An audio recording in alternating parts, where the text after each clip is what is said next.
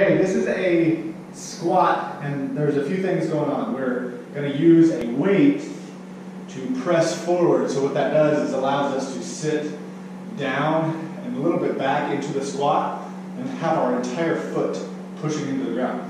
The other thing we're going to do is get a mini band. So you can go below the knees sometimes. It'll start getting grounded up.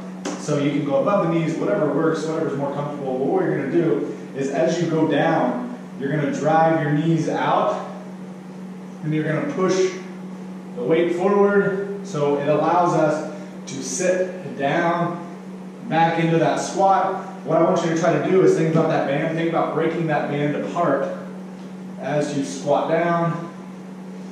So what I found in the past is that doing this with the band and being able to sit back into it, if you have knee issues, sometimes it can take the knees a little bit further out of it, so you're not putting a whole lot of pressure on